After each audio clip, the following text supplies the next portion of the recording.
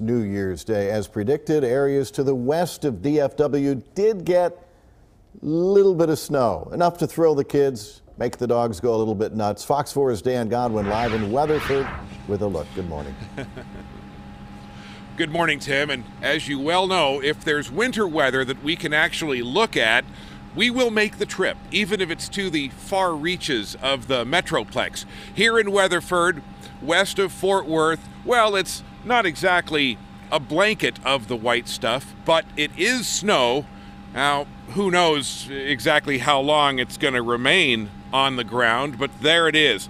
We're also seeing in this parking lot some vehicles here who also ended up with a covering of some snow. And as we were arriving at this location this morning, we did see some snow flurries here. Any winter precipitation coming from the sky has since let up in our vicinity. But it is kind of nice to look at, and it's worth remembering this is the first snow of the season. There's actually snow. It hasn't ever snowed here. Children in Granbury, southwest of Fort Worth, were excited to see it.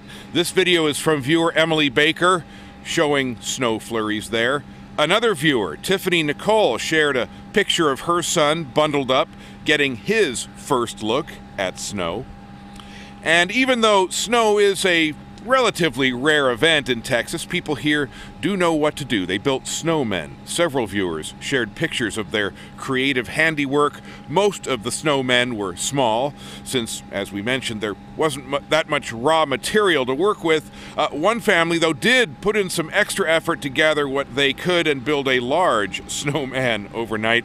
And Kylie has been talking about this morning temperatures dropping below freezing in some western counties, but roads will just be wet, not icy, for most of the DFW area.